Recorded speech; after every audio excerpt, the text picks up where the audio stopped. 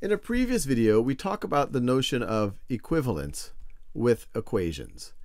And equivalence is just this notion that there's different ways of writing what are equivalent statements in algebra. And I could give some simple examples. I could say 2x equals 10, or I could say x equals 5. These are equivalent equations. Why are they? Because an x satisfies one of them if and only if it satisfies the other. And you can verify that in both cases, x equals 5 is the only x that satisfies both. Another set of equivalent equations, you could have 2x is equal to 8 and x equals 4. These two are equivalent equations. An x satisfies one if and only if it satisfies the other. In this video, we're going to extend our knowledge of equivalence to thinking about equivalent systems. And really, in your past, when you were solving systems of equations, you were doing operations assuming equivalence, but you might not have just been thinking about it that way. So let's give ourselves a system. So let's say this system tells us that there's some xy pair where 2 times that x plus that y is equal to 8, and that x plus that y is equal to 5. Now, we can have an equivalent system if we replace either of these equations with an equivalent version. So for example, many of you, when you look to try to solve this, you might say, well, if this was a negative 2x here, maybe I could eventually add the left side. And we'll talk about why that is an equivalence preserving operation. But in order to get a negative 2 out here, you'd have to multiply this entire equation times negative 2. And so if you did that, if you multiplied both sides of this times negative 2, what you're going to get is negative 2x minus 2y is equal to negative 10. This equation and this equation are equivalent. Why? Because any xy pair that satisfies one of them will satisfy the other. Or an xy pair satisfies one if and only if it satisfies the other.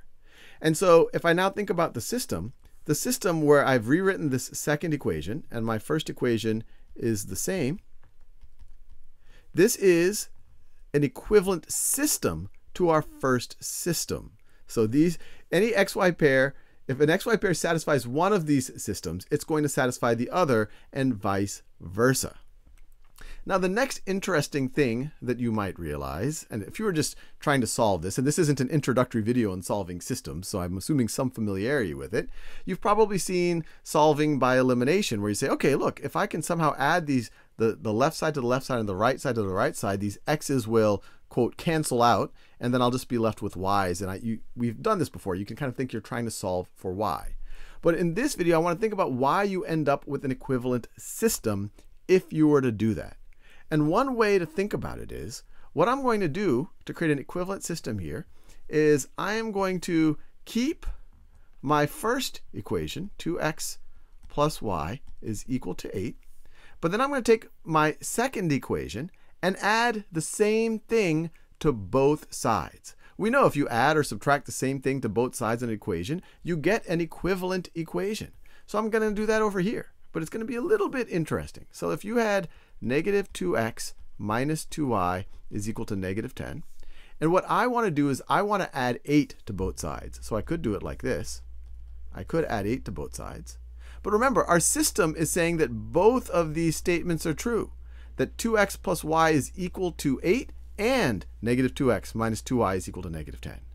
So instead of adding explicitly 8 to both sides, I could add something that's equivalent to 8 to both sides. And I know something that is equivalent to 8 based on this first equation. I could add 8, and I could do 8 on the left-hand side, or I could just add 2x plus y. So 2x plus y. Now, I really want you might want to pause your video and say, okay, how can I do this? Why is Sal saying that I'm adding the same thing to both sides? Because remember, when we're taking a system, we're assuming that both of these need to be true.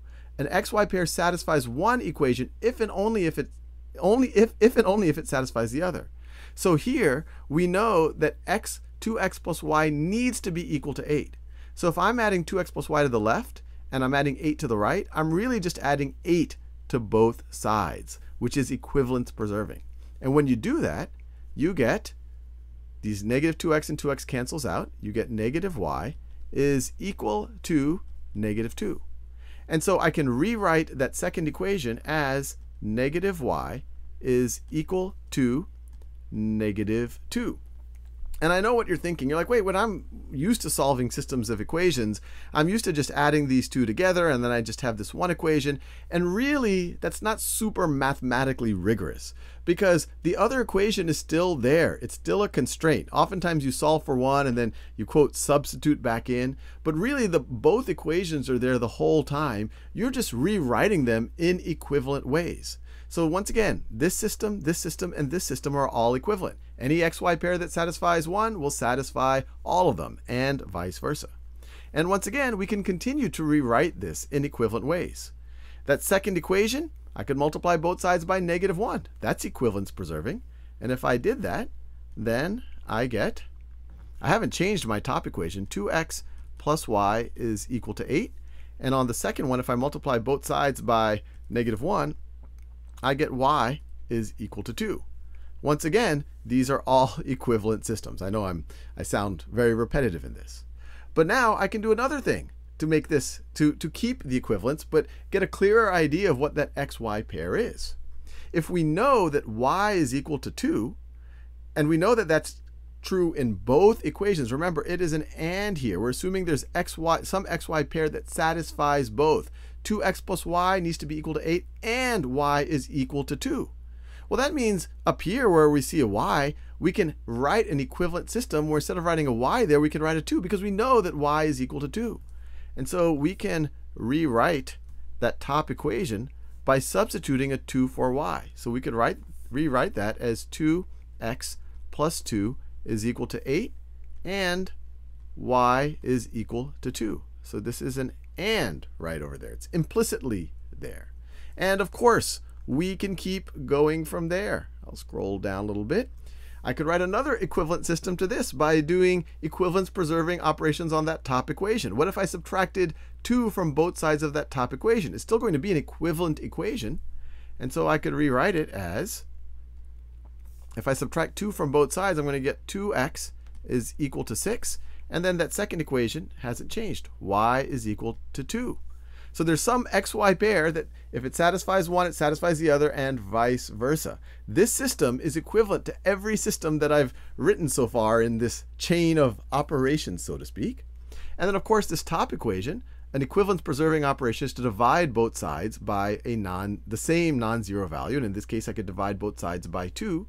And then I would get, if I divide the top by 2, I would get x equals 3, and y is equal to 2.